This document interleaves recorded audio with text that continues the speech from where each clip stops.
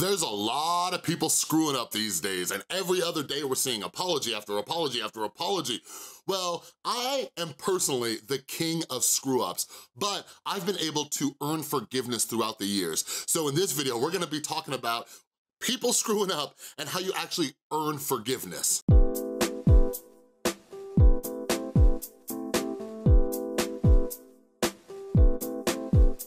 What is up, everybody? This is Chris from The Rewired Soul, where we talk about the problem, but focus on the solution. And if you're new to my channel's all about helping you improve your mental and emotional well-being. So make sure you subscribe and ring that notification bell.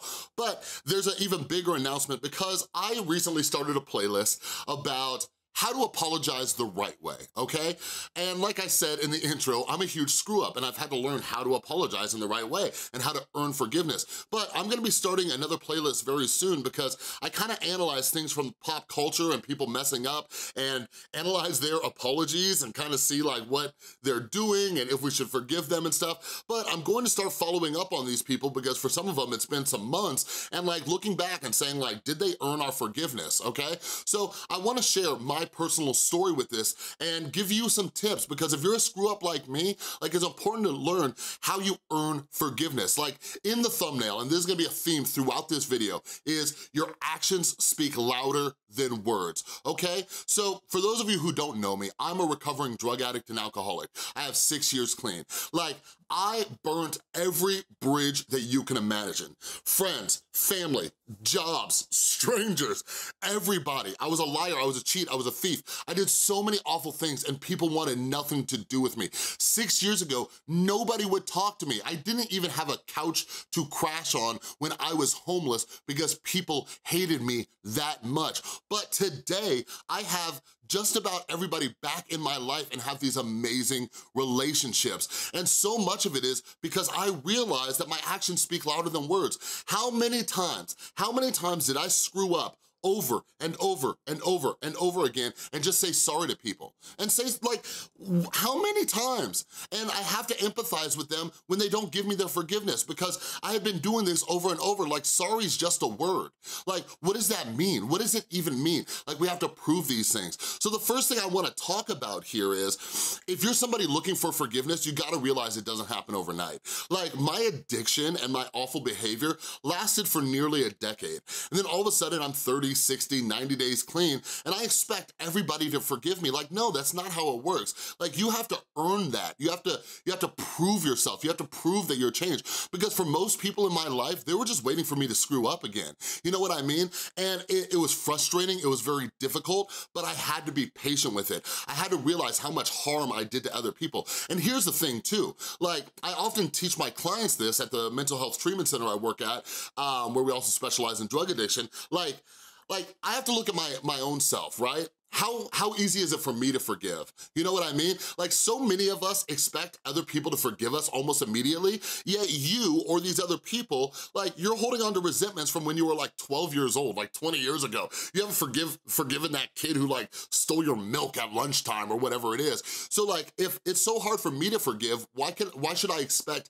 other people to forgive me right away, right? So the other thing that I learned, you know, was that my actions speak louder than words. One of my favorite quotes from a book, and some of you might know which book this is, and it says, "But the wise family will respect him for what he is trying to be rather than what he is trying to get," okay? So one of the most difficult relationships I had to repair was with my son's mom. Like, I often joke about this, but it's not really a joke. Like, for the first 2 years of my sobriety, my name wasn't even Chris to her. It was just piece of shit, okay? It was just, you're a piece of you know, and like, that's just what it was. Like, I was an awful person. I was, you know, using our rent money on drugs. I wasn't, you know, providing for our son in the right way. You know, even when we split up, I was like spotty with child support and helping like buy stuff. Like, I was a terrible person. And then my first year sober, I didn't even work. I was pending disability. And like, she thought I was an awful person. But today we have this amazing,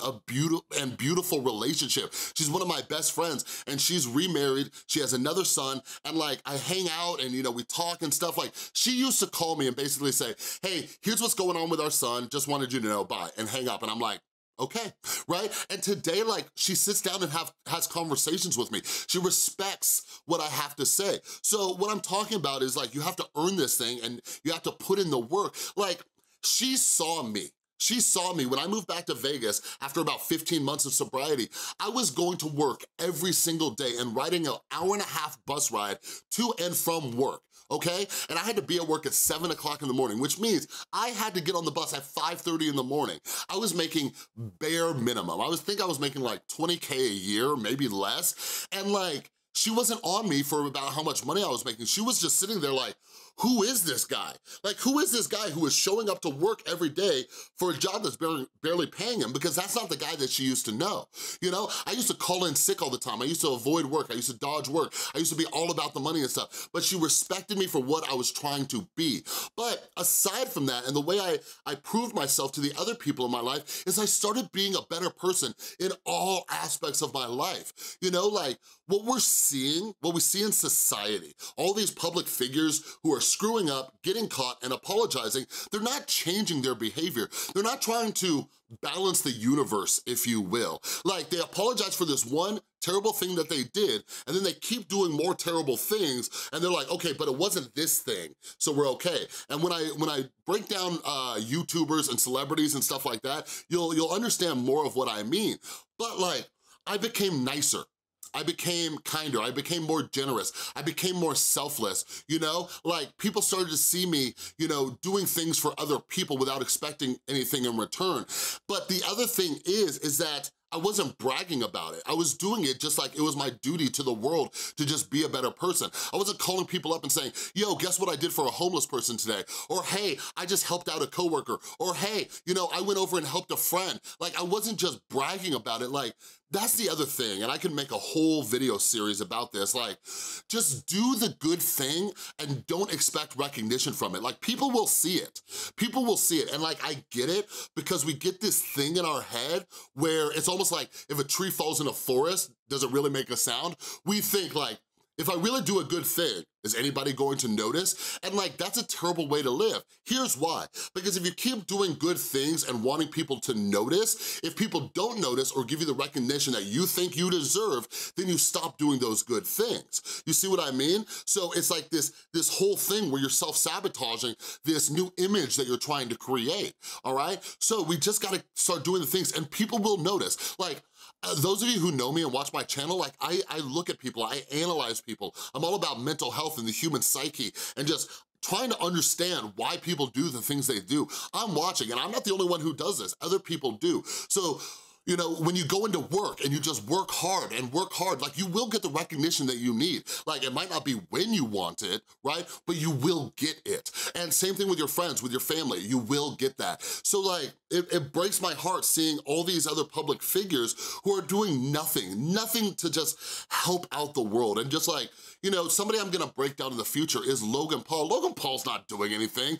Like, he took like a week or two off and he made this like video about suicide prevention, but since then, he's been the same awful person that he's always been. It's just, you know, in his mind, he thinks he's better because he's not going around filming dead bodies anymore. And it's like, no, dude, no. And like, other people to look at are like Tana Mojo, FouseyTube. Somebody I wanna talk about too is Louis C.K. Like, I just can't express this enough, and that's why I wanted to make this video. Like, the other thing I'll say to kind of end this video is this world doesn't owe you a dang thing. Nobody owes me forgiveness, okay? Nobody on earth, nobody owes you forgiveness. Everybody is hurt in different ways. I legitimately hurt people. I am so fortunate. And I will never, ever forget that. I'm so fortunate that people have forgiven me. Like, I was taught a long time ago as I started to improve my life that there might be people who will never, ever, ever forgive you, and I was ready for that, all right? But thank God people have forgiven me. I'm very fortunate, but I gotta beat into my head that nobody owes me crap. Nobody owes me forgiveness. So how do you combat that? You just start being better on a day-to-day basis. The best thing that we can do when earning forgiveness is to limit the amount of wreckage that we create in the future. Okay? Like, that's the best thing that we can do. And if you can do that, if you're somebody like me who is trying to repair your life, earn forgiveness and things like that, just on a daily basis, cause as little wreckage as you can. And most days, 99% of the days, I cause zero wreckage. I try every day, and I've talked about this in a couple videos I've done in the last few days, I try every day to do something good for the world, to put out something good in the world. That's one of the reasons I make these YouTube videos, okay? And as long as I'm doing that, as long as the good I put in the world is a lot more than the bad I'm putting in the world, I'm on a good path. And people notice that, people see that. I hope people realize that I'm a good, genuine person from what I put into the world, and I earn forgiveness. And the other thing about earning that forgiveness from people I knew is that the future people that I meet, they see that I'm a good person. So if I screw up, not even if, when I screw up, they're more likely to forgive me because I've been a good person all this time, and they'll look at me in more of a human way and say, okay, humans make mistakes. But if I'm somebody who's constantly screwing up, when that big thing happens, they're not gonna be likely to forgive me.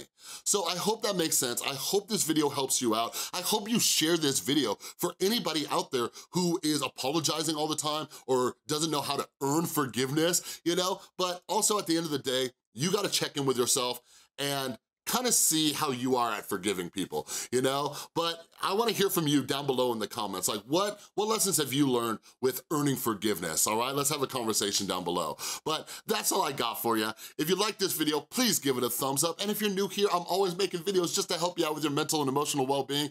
Hit that subscribe button and ring that notification bell. And a huge thank you to everybody supporting the channel over on Patreon. You're all beautiful. And if you would like, be sure to check out the Rewired Soul shop where we got a bunch of mental health positive apparel for you and even some coffee mugs, all right? Thanks again for watching, and I'll see you next time.